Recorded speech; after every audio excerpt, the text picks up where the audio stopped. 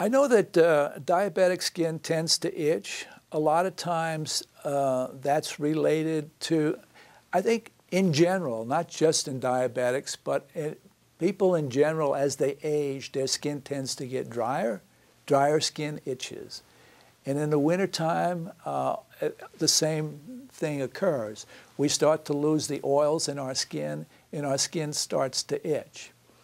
I think that itching is common not just in diabetics, but I think in all age groups, in certain conditions specifically, and even in those that are getting older.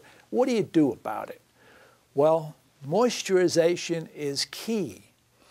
And the thicker the moisturizer that you're using, the better.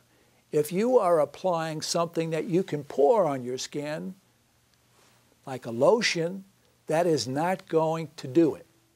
If you got a very light feeling cream, feels good, it's not going to do it. You need something that feels like Vaseline. Vaseline is going to be the least expensive and probably as good as anything else you can use.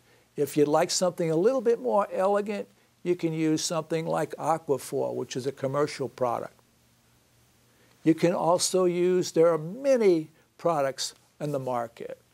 There are things like CeraVe, Vanicream, Cetaphil cream. There's a whole series, Eucerin cream. There's a whole series of products.